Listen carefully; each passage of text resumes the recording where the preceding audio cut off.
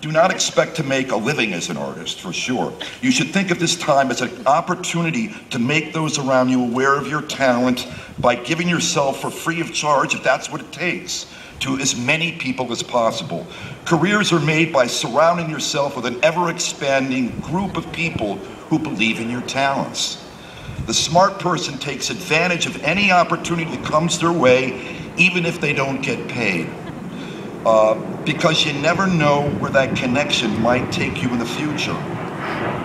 In my situation, all the short films I scored when I was at UCLA, not a single one of those directors went on to direct features, but they did go on to work in movies in other capacities and were constantly recommending me for gigs. Thank you, my friends. As a matter of fact, I can trace the first 15 movies of my career to some connection I made as a student.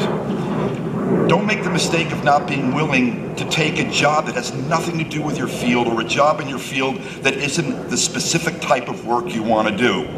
Don't worry, this won't ruin your image, because as my ex-agent said, when you're first starting out, you have no image to ruin yet, you know? The only reason to say no to a job is if you have a better offer.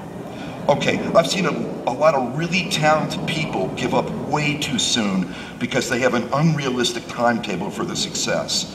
With a 5-year plan, you just survive your first year and then don't even consider asking yourself if you may have made a mistake pursuing your dream for at least 5 years.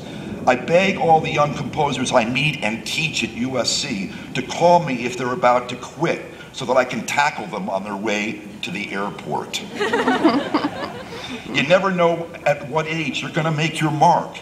Even in my field, some of the most recent Academy Award-winning composers didn't even start working in the business until they were in their 40s. Longevity really is what a career is all about. It's not winning an Oscar, an Emmy, a Tony, or a Grammy. It's all about being in demand for as long as you want to work. When you leave this university, you will notice that some of your peers will seem to do much better than you right out of the gate. If you're anything like me, you're going to envy the hell out of them.